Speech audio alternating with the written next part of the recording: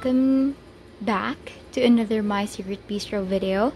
In this video, I will be answering the questions: why do I get rejected whenever I apply for a part-time job?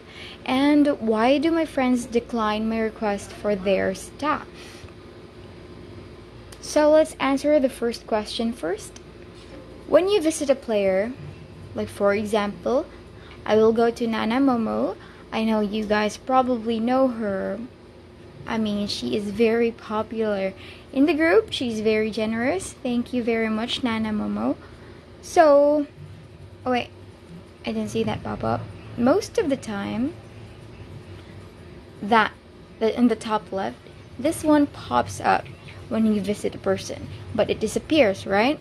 So, before you think of applying on their PTs, you need to click that again and check what they wrote in there, because most of the time there are rules for those second floor PTs, third floor PTs, fourth floor, fifth floor.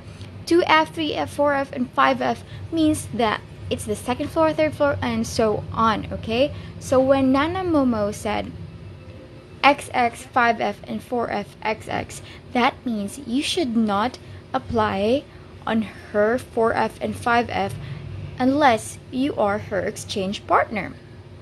And she also says 2F and 3F and then check marks. That means you can apply to her 2F and 3F. So these all of these PTs here are free for you to apply, so you can get coins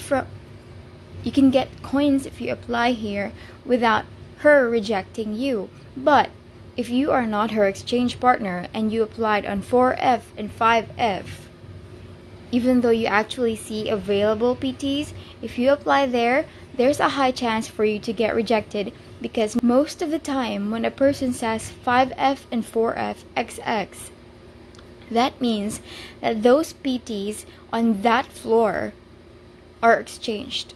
There are people who is assigned for that job. Okay?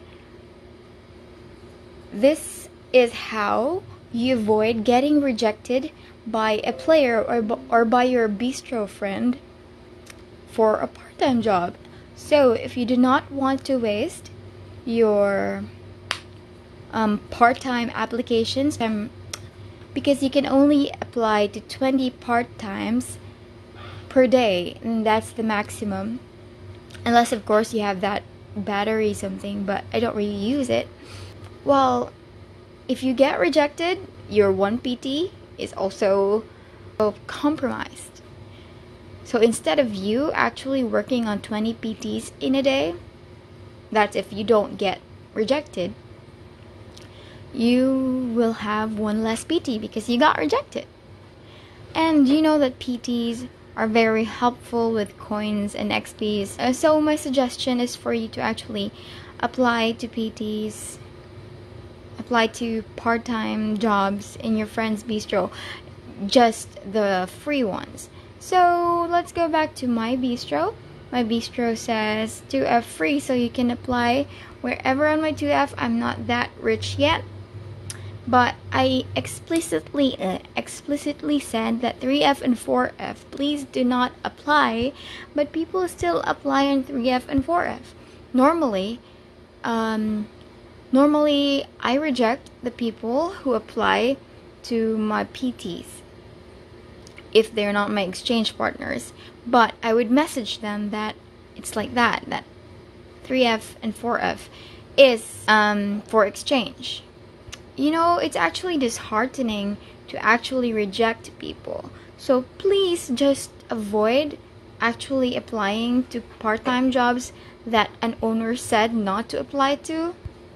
It is not only stressful, but it's also, I don't know, yeah, like that. And then let's go to the second question, which is why do my friends decline my request for their staff? A great example for this is also Nana Momo. So let's go back to her bistro. So here we go. Here. when you click explore, this is where you can request her staff.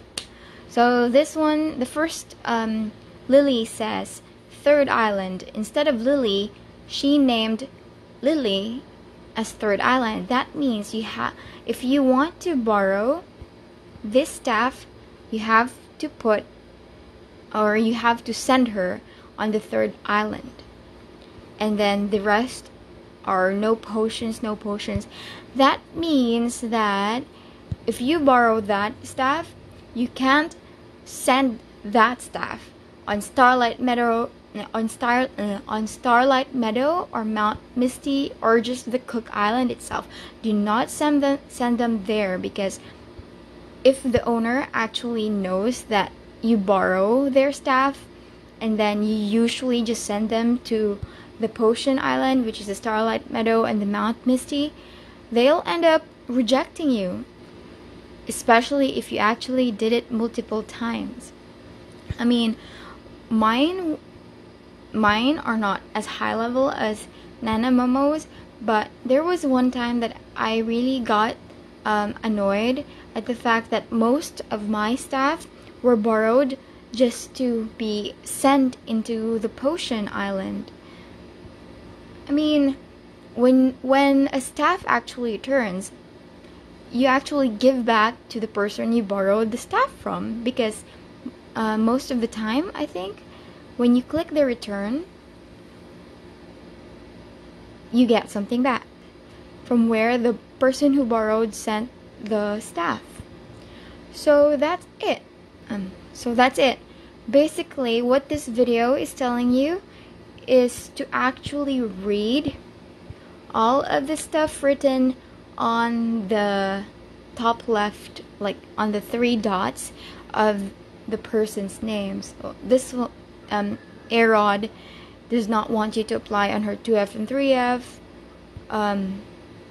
Curlin 1F, 2F, 3F are open, so you can apply to them, but the rest are closed. And like mine, 3F and 4F do not apply, 2F is free.